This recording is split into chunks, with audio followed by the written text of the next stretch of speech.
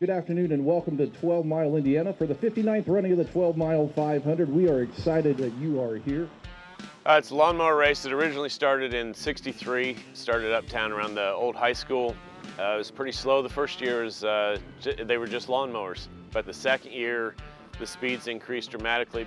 They doubled in speed to 14 miles an hour. And then obviously we've gotten to where we are today where they're fairly sophisticated machines. Some of them. Most of these mowers are handmade. Guys like myself, we look at them usually after we go to 500 in Indy. You get that bug and you get them out, you start messing around with them. A lot of hillbilly engineering went into these machines. A lot of nights with the welder and the torch, making things just right. Even if not just right, good enough for 12 Mile. Originally they had the decks still on them and then they decided to drop the decks a very long time ago. The Briggs class is more of your standard, looks like a lawnmower type of thing.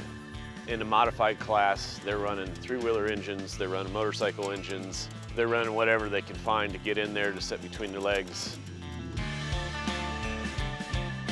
Our group is mostly local guys. A lot of my brothers got in it before me, and friends of the family like Cannonball Robbins and Dean Owens.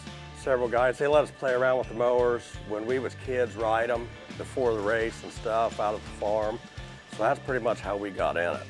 At one point, I think there was 6 or 7 of us that were all running together at once. Me and my cousin both, who's over there, we started when we were like 12.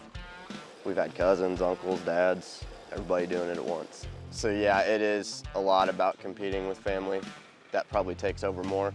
But yeah, there are a lot of other good guys that we race with. Pretty much every single one of them is a good guy to race with. Yeah, it's a fun time. 59th running of the 12 Mile 500, just a few minutes away. It's going to start things off with the Briggs class, then move into the modified class. Should be a whole bunch of fun throughout the rest of the day. It's 60 laps. This is more of an endurance race. Most dirt track events are short and fast. This race is more of an endurance race. You have to make 3 pit stops. You have to come to a complete stop. And then there's the added bonus of a speed limit that we have because, as you can see, there's concrete walls around here and it's a very tight racing surface. So you can come up on guys and worry them a little and push them a little faster, push them a little faster, a little faster. Next thing you know, they're going through the penalty box, but they can do that to you too, so you can't be rattled. The speed limit is more just to keep everybody so that they can go to work on Monday.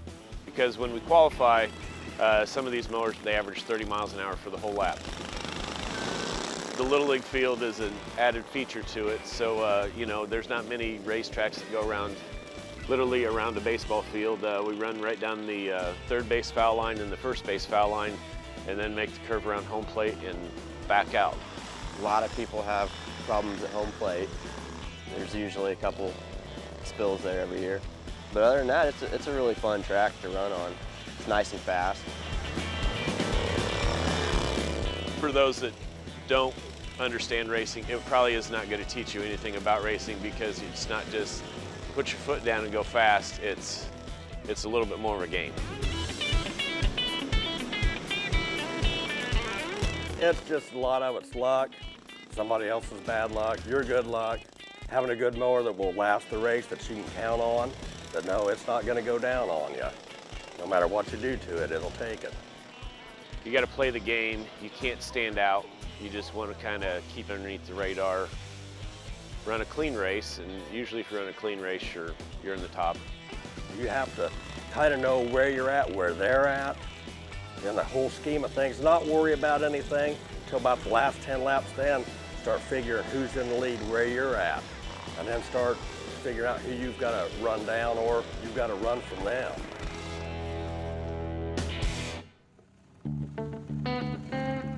I don't know, it's just different. The whole thing, everything about it's different. I bring new people here every year, and it's always the same. Every time they show up and they see it, they were not expecting anything like it. It's just completely what they wouldn't expect from a mower. This is one of our biggest days we look forward to all year. It's just fun coming up, talking to a lot of the drivers we don't maybe see until today. It's just a fun day that doesn't involve going to a big town.